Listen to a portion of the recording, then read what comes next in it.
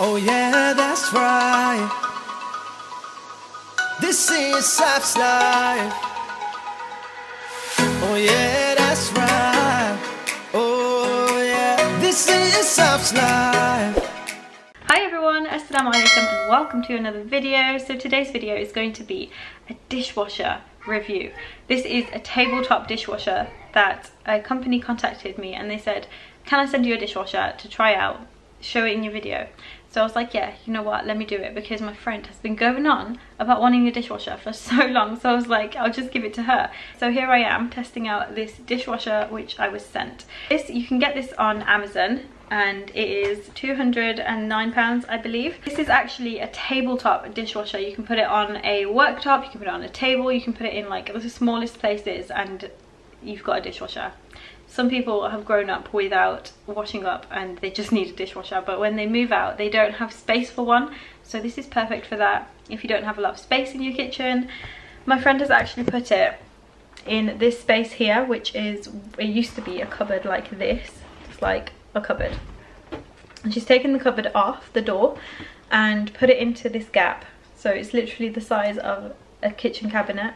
She has a water supply and waste pipe over here, so where she's put it is not like, you don't need to put it there. You can put it by your sink, you can put the waste pipe going into your sink, you can connect it to your tap as the water supply, so you don't really need to put like fit it in. She has used a connector to connect it to the water supply, which I will link in the description of this video, as well as the dishwasher. So you don't need to connect it to anything in the wall, you don't need like all the pipes and everything like that. You can literally just put it next to your sink and then the water supply can go into your sink. You can connect it to the tap using an adapter, and it's just a really easy thing to use if you want a dishwasher and you don't have the space for it. This is the dishwasher. Let me show you a little bit about the dishwasher. So it's got the on and off button here and comes on. This lights up. The kids have left some raisins under here, lovely. So it's got the time here. You can set the different modes, eco, there's, I have no idea what the modes are, but there's loads of different modes and the different times, so it depends on what you are doing, what you are washing.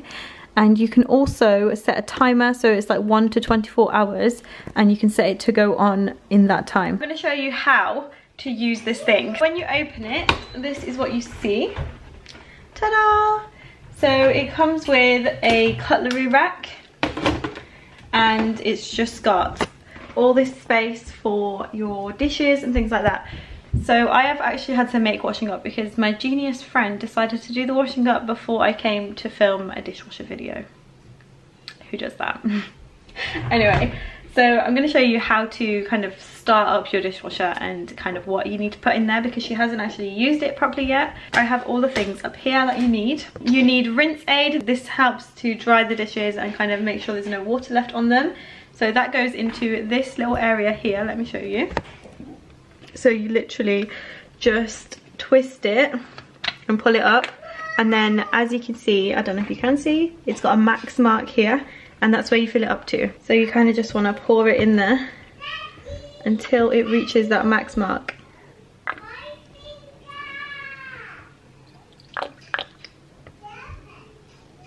And that is that done. So it took this much of it. So this lasts ages, it lasts weeks when you put it in. The next thing I'm going to do is remove this rack.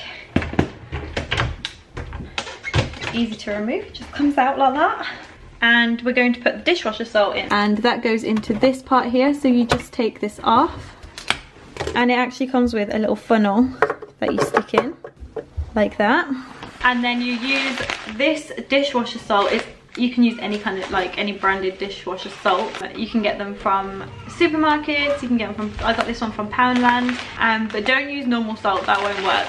You just use this one, it will ruin the dishwasher if you use normal salt. And I literally just snip off a corner so it doesn't like pour out too crazy. Watch me ruin this now, like watch me wreck it and make it go everywhere. So I'm literally just going to pour it into here until it reaches the top of the thing. I'm just going to pour it.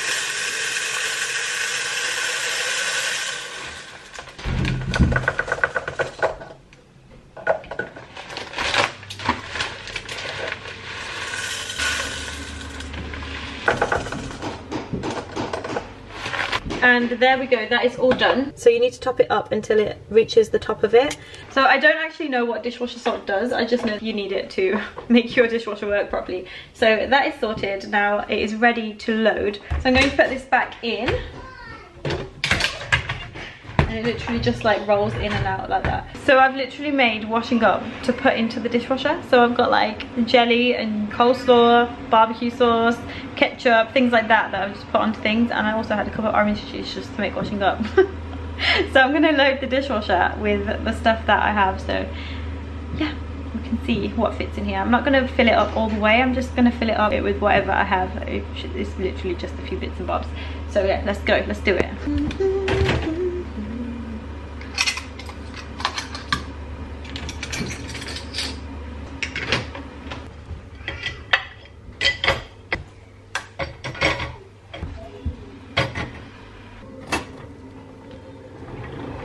Now it's time to put in the dishwasher tabs, so I'm going to put in one of these, and they come in so many different packs. I use this, I think they're the Astonish ones, and I find them so much cheaper than the rest of them. I get them from B&M, but these ones were £1 for 10 from Poundland.